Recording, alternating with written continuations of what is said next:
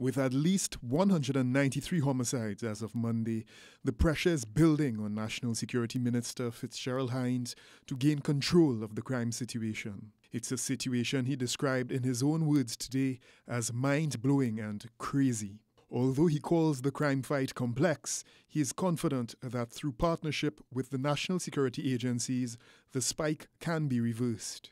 I would like to take this opportunity to say to the business community who spoke out, admirably so, I would like to take this opportunity to say to all of Trinidad and Tobago, we share your pain, we share the trauma, and the men and women of law enforcement who are sworn and paid to protect you are on the job.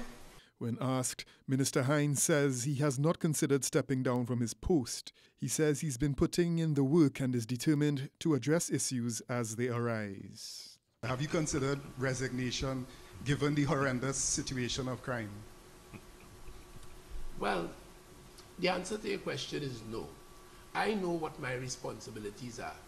My Prime Minister knows what my responsibility as one of his ministers are. He's the one to judge.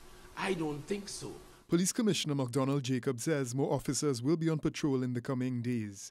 However, he says that approach will not work in isolation. He says the service has been taking steps to improve detection to take criminals and guns off the streets.